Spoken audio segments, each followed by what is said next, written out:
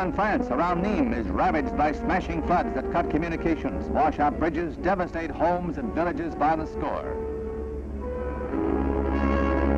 Sturdy old stone bridges almost dissolved before the racing waters. The dangling tracks are not only evidence of the flood's power, but of the hardship in its wake. Hardship compounded by the difficulty of bringing in relief supplies until transportation is restored. So far, 33 are known dead by drowning. Many more are still unaccounted for, while cases of injury and exposure number in the hundreds.